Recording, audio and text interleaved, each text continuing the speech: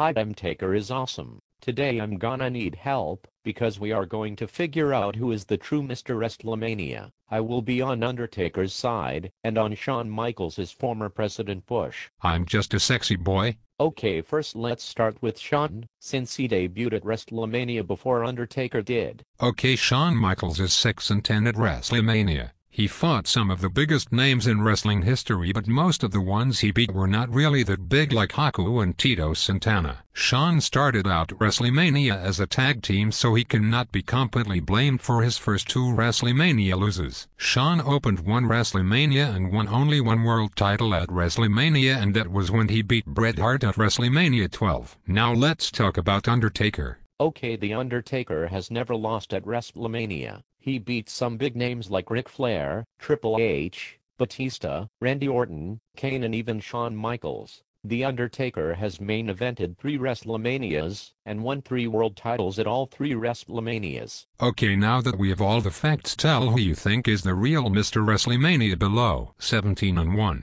Just like your reign as President George, you fail, and you are wrong. It will be 18-0.